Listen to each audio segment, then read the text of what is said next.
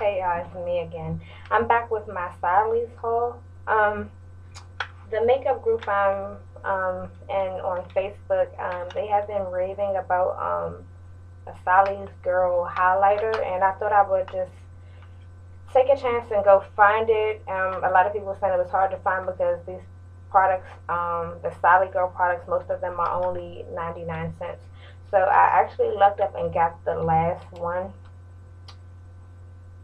Um, And it's a pretty color. It's kind of cracking. It looks like it's going to crack more. It comes in a package like this. And it says Sally Girl Highlighter. Um, yeah, and then the other two are in Spanish. I mean, well, different languages. It's 4.5 grams or 0.15 ounces. And this one is in soft lights. And the number is 388420. And a lot of people just saying like this is a great inexpensive highlighter, and it looks like that. And with this line, they have single shadows, they have glitter, um, uh, probably about 10 to 12 colors of the colored glitter, the adhesive. They have mini lipsticks, um, mini lip glosses with the wand or the squeeze tube. They have trio shadows, quad shadows, shimmer strips like about this size that have like four different colors that you can use separately or to swirl them all together to create a color. And all of it is 99 cents. So it's a great deal. They have liquid liners. They have mini mascaras, mini eyeliners, everything. So it's a good I think it would probably be a good way to start. Like if you're just starting your collection, try the Sally's Girl along with like Elf and Wet and Wild. You know, just to get a feel of what you like. The next one I have is a bronzing powder, and this one is in 38846, and it comes in the same package, just like that. And I actually got this one because I was going to use it to contour with to see how that goes. Because I have the contour highlight duo from Elf, but I don't know if I have a bad one. Like I have a problem getting the blush on my brush. Like I have to like sweep, and I'm not getting like any color payoff.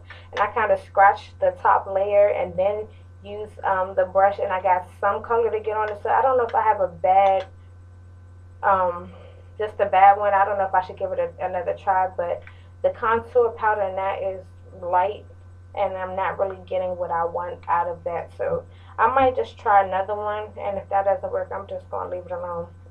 So next, I got two different, oops, two different eyebrow powders. Oh yeah, this is part of the 99 cents also. I got 388627 in ebony, which I believe is the darkest shade. But I wouldn't be surprised if they had one that had black in it. But this is what I got. And 388626 in brunette. I have this obsession right now with blush and also my brows. And today I kind of will show you this one. How my brows came out today. And I'm learning that I'm just trying to get a feel of how I want my brows to look and what products I'm going to use. So I've been just getting a lot of different things. I have not tried this before, but for 99 cents, I thought I would give it a try. It comes with this small brush, which I won't be using. And this one has like a dark brown and a medium brown powder.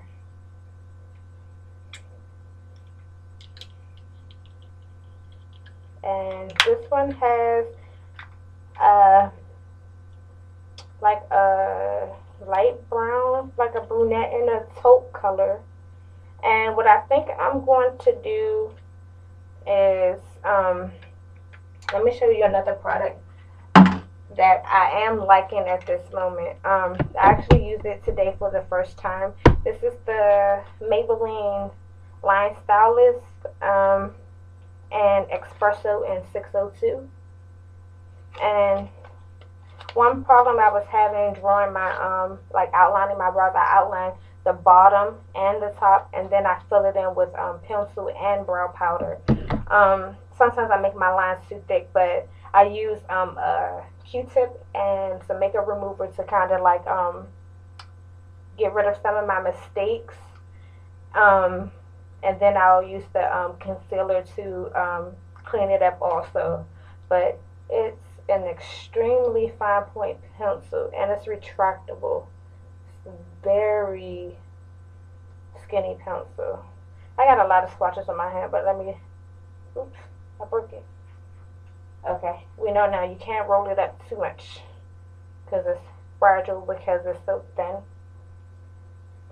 That's not a good example. And that thin line right there. So I'm able to trace, outline my eyebrows really well with this. You have to be light-handed because it is like a long-wearing pencil. So I kind of like outline my brows and get this spoolie and kind of like blend it in. And I've been using my Maybelline brow powder, the dark medium.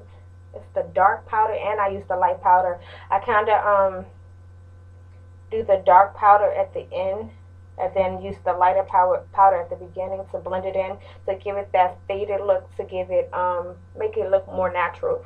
So what I think I'm going to do is probably use a combination of both of these colors in the ebony brow powder, and then kind of like probably use that light color to fade the beginning of my brows in. So I'm gonna let you know how that goes. I want to do a brow tutorial, but like I said, I'm still trying to figure things out. I don't do my brows the same way all the time, so that's why some days it may look good, other days it may not look so good. And another thing I got for my brows is the Revlon Brow Fantasy pencil and gel and 106 dark brown. I used to use this, so I'm a see. To set my brows, I usually use the e.l.f. Dollar clear mascara, but it runs out so fast. I mean, it's good, but it runs out fast. So I know the gel used to be really good. I used to just use it for the gel and not the pencil, because a good thing to do if you don't want dramatic brows, you can kind of like outline your brows and kind of blend it with the colored gel, and it's going to give you that very natural brow. But with me, I'm not always in a natural mood. I like to be dramatic sometimes.